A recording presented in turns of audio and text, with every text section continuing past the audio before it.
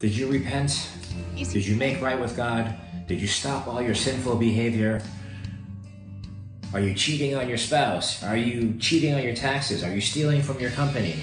Are you having road rage too much? Are you cursing people out behind their backs? I don't know.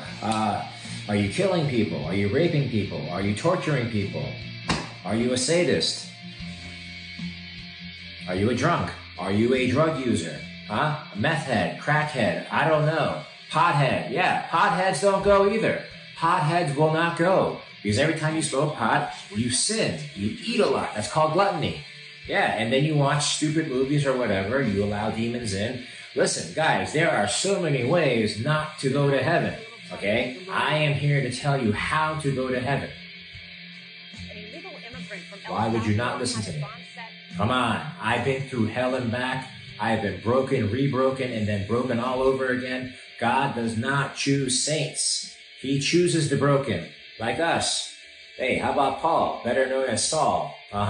One day he was killing Christians. The next day he was saving them. Noah was a drunk. Peter, he was a liar.